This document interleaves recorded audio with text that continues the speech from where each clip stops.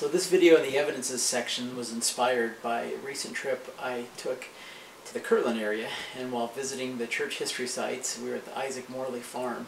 And as we were pondering over the history of the church there, I realized and dawned on me that the revelation that Joseph Smith received for Isaac Morley to go to Missouri essentially evicted Joseph from the property. That's where Joseph was living. And it dawned on me this was a great evidence of Joseph being a prophet. If he was a fraudulent prophet, why would he want to give a revelation like that that would force him to move? And in fact, he ended up having to move out quite a ways from the main place in Kirtland there, out to Hiram, Ohio, with the John Johnson farm took him in.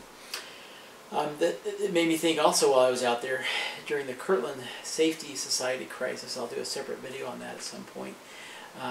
But in this darkest time of apostasy in 1837, Joseph sent some of his most faithful brethren that you would think he'd want to surround himself with. Heber C. Kimball particularly, Orson Hyde, Joseph Fielding. He sent a number of other brethren out to Great Britain on missions.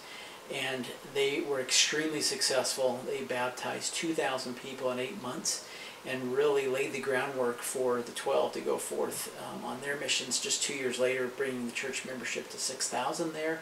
And it's really what saved the church as those saints came to Nauvoo and added great strength to the church in many different ways.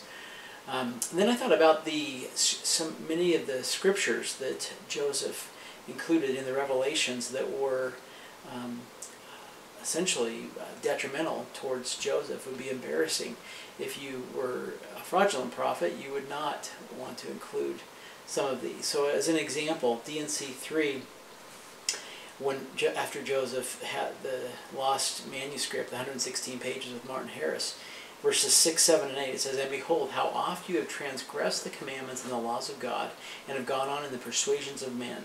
For behold, you should not have feared man more than God. Although men said it not, the counsels of God, and despised his words. Yet ye should have been faithful, and he would have extended his arm and supported you against all the fiery darts of the adversary, and he would have been with you in every time of trouble." D&C 5, verse 21, "And now I command you, my servant Joseph, to repent, and walk more uprightly before me, and to yield to the persuasions of men no more." Now, I'd like to share three other examples from the Doctrine and Covenants. D&C 64, verse 7, "Nevertheless he has sinned, but verily I say unto you, I the Lord forgive sins unto those who confess their sins before me, and ask forgiveness, who have not sinned unto death." To be clear, the "he has sinned" was referring to Joseph in the earlier verse. D&C 90, verse 1, "Thus saith the Lord, Verily, verily, I say unto you, my son, thy sins are forgiven thee, according to thy petition. For thy prayers and the prayers of thy brethren have come up into my ears." And the last one, D&C 93, verse 47, "And now verily I say unto you, Joseph Smith Jr., you have not kept the commandments, and must needs stand rebuked before the Lord." I'm sure there are many other examples we could come up with. I just wanted to share a few different ideas that I received as I was pondering over this message while visiting the sites in Kirtland.